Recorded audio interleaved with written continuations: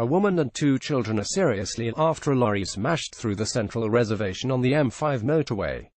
4 people died when the lorry collided with oncoming traffic as it was heading southbound towards Bristol. It had careered across the northbound carriageway between junctions 16 and 14 in South Gloucestershire on Saturday. Avon and Somerset police confirmed 4 people had died and 3 others are in a life-threatening condition in hospital. The driver of the lorry was also taken to hospital as a precaution.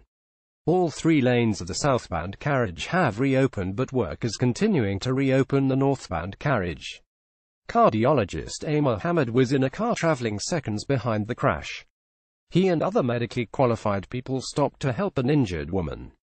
Plymouth-based Marine Alex Morgan told Somerset Live he had been traveling to a wedding in Coventry when he saw the lorry plunge down a ditch and a car on its roof.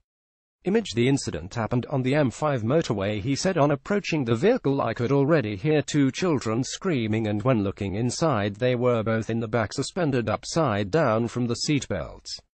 They were both fully conscious with no initial signs of serious bleeding or injury, so I unclipped the little girl's seatbelt and carried her out as others worked to extinguish the front of the vehicle.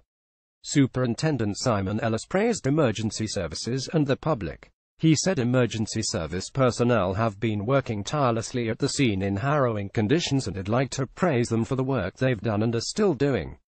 I'd also like to thank the members of the public who courageously went to the aid of those involved in this collision and in some cases rescued them from the vehicles.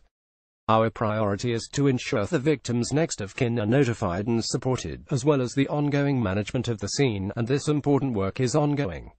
He added, we know this has been extremely disruptive to many people, but we've had to prioritize the rescue and recovery operation and ensure we carry out a thorough investigation at the scene.